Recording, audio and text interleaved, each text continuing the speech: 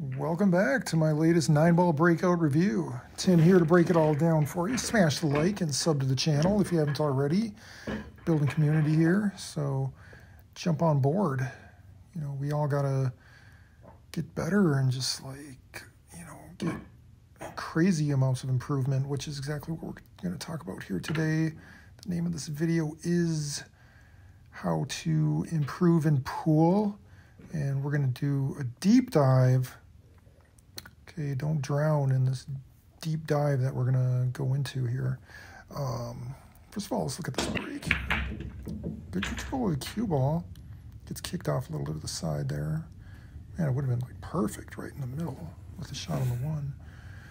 But made 2 balls actually on that break, so not too bad. You don't have to crush them on the break, I don't feel anyway. I mean, I'd rather control the cue ball. Here we have a little bit of a tough shot on the one. I'll try to cut this into the corner. That was quite a cut. Got it to go and left myself on the 2. So I'm gonna take a look at this one for a minute here. I kind of am taking my time, and I know it can be excruciating, but you know, I remember in the past, months ago, you know, people would give me comments, which I appreciate, and they would say, you know, why don't you run the balls in order? You know, why don't you try to do stripes and then solids or something? Because I used to just kind of do straight pool, like I would just try to hit all the balls in, clear the table, and that was what worked for me at the time. And then I tried doing this and tried doing 8-ball runouts and found I was actually able to do it. I thought it would take me like weeks and months to get a, ooh, jeez, man, did I ever smash the heck out of that one? Why did I hit that so hard? That's crazy. Was I trying to go all the way up and down the table? But yeah, I must have been. I must have been hoping it would go kind of down the middle of the table and kind of sit in the middle. But anyway, yeah, I think I'm getting a little better overall. You know, it definitely took an adjustment period to start doing break and runouts on 9-ball and 8-ball and 10-ball, because that's a pretty nice shot there. Because you know, you got to be like way more precise with your leaves. You got to control the cue ball to have any hope of being able to run these racks. You can't just be like, oh, I'll just go here or there. You know, I'll probably end up with a shot on something. You know, this isn't straight pull anymore. I'm having to, you know, really, you know, just adjust and get better. You know, you got to make tougher shots, be more consistent.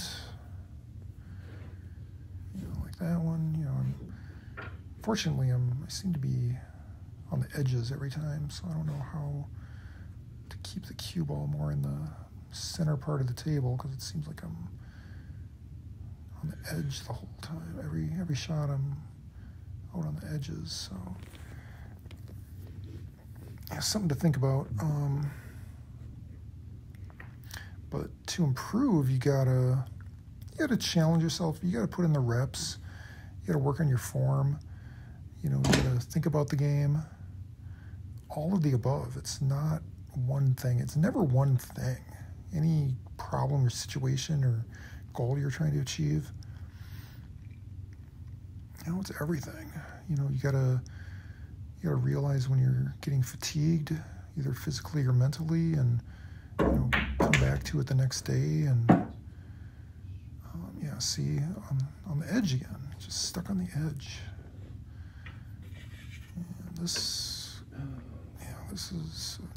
would be a nice shot to make. You know, this would be a nice shot to make, and then go there, and go 2 or 3 rails for the 9. But I mean, you got to be honest with yourself. You got to get to the point where you know enough to know what you don't know. And my form still isn't perfect by any stretch of the imagination.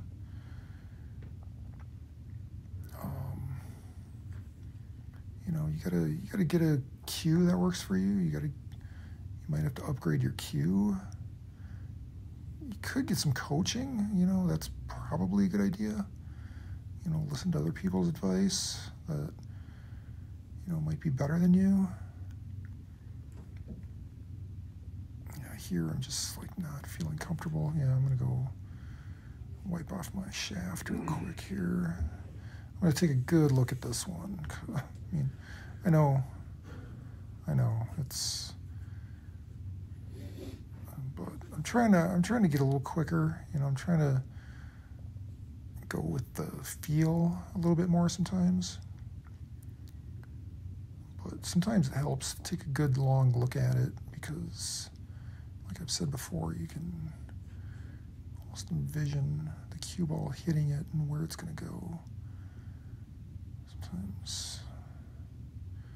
Other times you just get a good feel for it right away. You get a good look at it and you can fire it in and it feels good.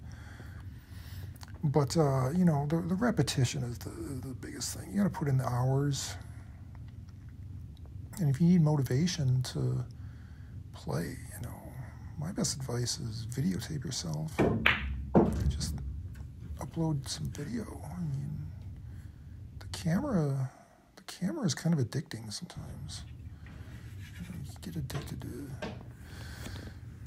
being on camera, and you make some nice shots, and you feel like you put together a nice run, and it's kind of like a little piece of artwork. It's like an accomplishment, like a work of art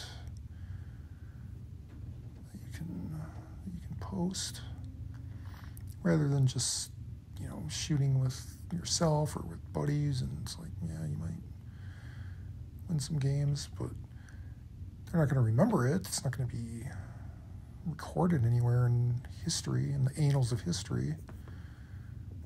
Plus, you got people rooting against you, so they don't care if you make a really difficult shot.